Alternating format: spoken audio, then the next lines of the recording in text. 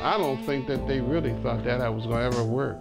I mean, we're talking about 25 black men. That's how it started. It was 25 of us.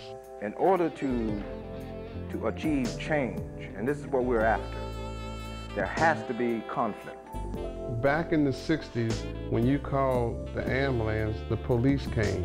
Policemen were in charge of taking people to the hospital.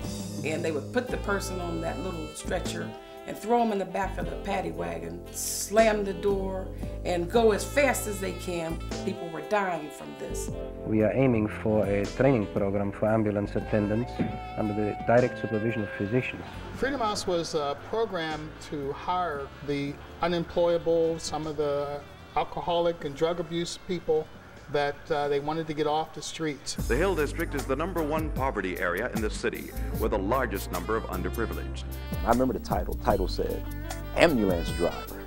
So I said to myself, an ambulance driver? What is this, am I gonna be a chauffeur for sick people? And we went to school and we went through training and we did an excellent job. We were starting IVs in the field, doing tracheal intubation in the field. We were the ones who changed all emergency medical services. We became the standard. At that time, black people couldn't get an ambulance. You couldn't get an ambulance into a lot of communities. We're last on the list to get service. If you look at the time, 1967, of course, there were the urban rebellions. On 68, the killing of Dr. King. Black power is born. Young blacks with no patience for King's nonviolence. And there are riots, burning, looting, rock throwing. We'd have to leave our lights on inside this police wagon so they could see who we were. Otherwise, without it, they're gonna break the windshields out and we'd probably get drug out and beat to death. But they knew about Freedom House. Once people realized that we were in to help, we had no problem. There was a whole argument as to whether Freedom House could cover the entire city because it was perceived that the peoples of the African American community were receiving a much higher standard of care in emergency situations than other communities were in the same city.